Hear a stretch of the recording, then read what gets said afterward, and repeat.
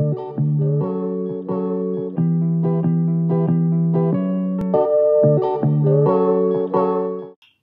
guys, how's it going? My name's Tiana Barrios and I'm a board certified assistant behavior analyst, and today I'm going to be going over how to pass the BCABA exam in 3 weeks or less. So if you're interested, keep on watching and make sure you hit that like and subscribe button so you can reinforce my behavior of making more videos.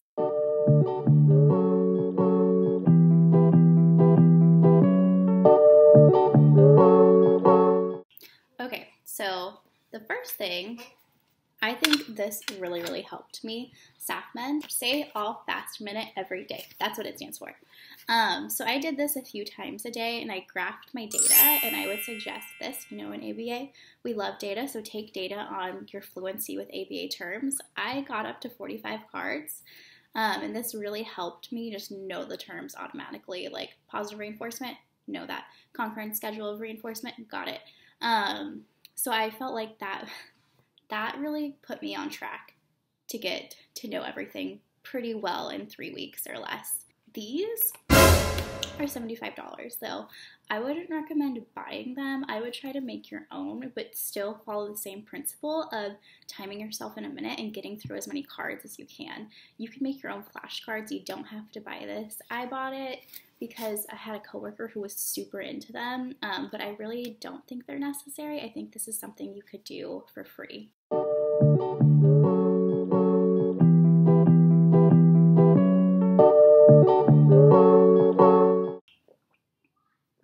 Okay, now this guy, I went through this whole book in 1 weekend, so like 2 days.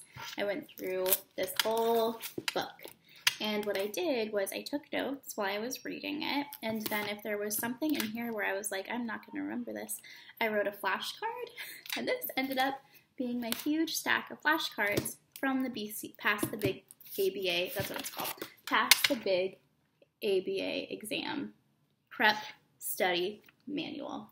So I did that, and then another thing that I did was my little tab method.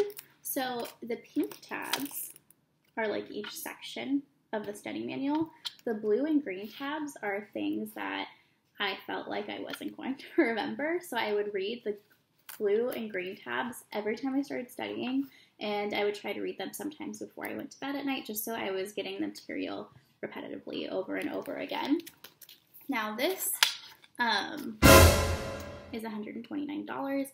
I think it's worth it because it really breaks down the Cooper book into like bite-sized pieces and pieces where you're going to understand it. Like, they give a lot of good examples, so I recommend it. Another thing I recommend is when you do make study materials or whatever study materials you have, put them in a place where you're going to see them and you'll use them.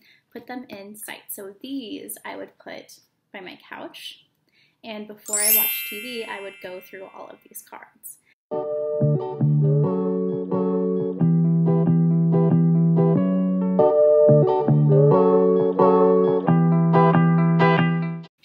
So yeah, that's what I recommend for those.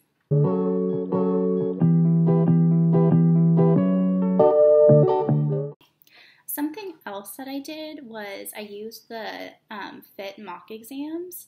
They're $59 each, but I also think they're worth it if you're able to pay for that study material. I did this a week before the test, and I did it like 2 days before the test.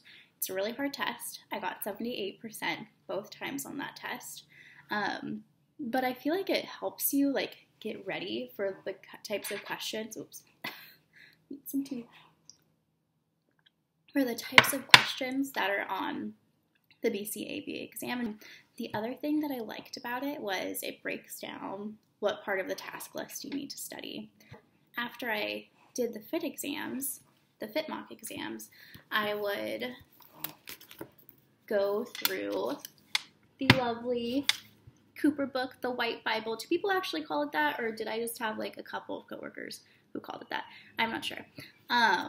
But I would go through this, and I would go through sections that I didn't do well in, and I would go through questions that I remembered from the FIT exam about like topics. So I would go through like momentary DRO and things that I was like, you know what, I don't really know this that well. The thing about Cooper, if you're studying and you don't have a lot of time, Cooper goes into super depth.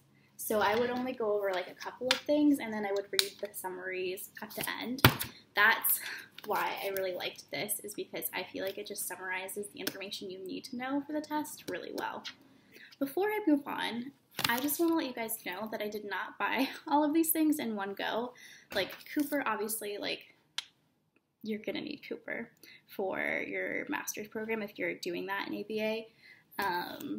And then SAFMEDs I bought at some point during my master's program too. And past the big ABA exam I used during my master's program for topics that I just was not getting. So I bought these at 2 different points at my master's program at Ball State. I wouldn't try to buy all these materials in one go because it could get really expensive.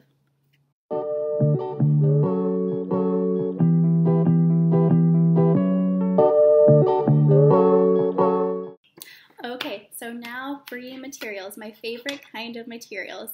I really encourage you guys to try to find as many free materials as possible because I feel like sometimes we are overpaying for our study materials when we could either just make them or find a free resource online. So something that I became a part of was the ABA study group on Facebook. They have a ton of stuff in their files, so I did a few mock exams from their materials too, and it's really helpful. People post questions on that Facebook group a lot, so it's really good to just get practice and see like how other people answer. So I recommend that. I don't know what's up with my voice today. I also would meet up with some of my old coworkers and new coworkers on Zoom to talk about ABA terms and to do mock exams with them, and I really liked that because you can see like you can discuss the question and discuss why you would answer this way or why you would answer that way. And you can also like discuss ABA terms and give each other examples. I felt like talking to another human being, that's how I learn. I learn by talking and discussing. And that's like one of the reasons why I'm doing this channel, is because I feel like it's going to be helpful for me when I am studying for the BCBA.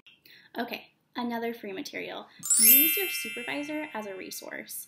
So I would talk to my supervisor about concepts that related to clients that we worked with. We're in ABA. That's a great way to study, is just while you're at work. I also asked like my supervisors, like how did they pass the exam, get their input and see if they have any free materials too that maybe they know.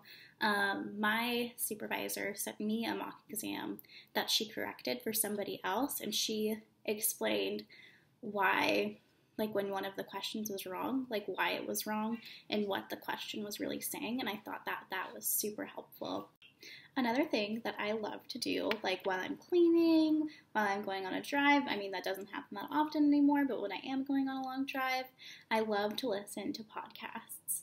And there's a really great podcast called Behavior Bitches that I've been listening to for like a year, and they basically just bring up terms in like everyday life situation. So like they have one that's like about gambling, and they talk about like different schedules of reinforcement associated with gambling. They have one about dating, and I really like it because it's super relatable, and it's just an easy way to study while you're, you know, doing the dishes or folding your laundry. I do that a lot now, or just going for a walk and listening to a podcast is such a good way just to get out there and get moving and to break up your day a little bit when you are doing telehealth or doing something like that with COVID. Another thing that I did was I looked at free YouTube videos on concepts that were hard for me, and I watched some of the free study notes ABA YouTube videos. They have one, I think it's called like last minute oh shit questions.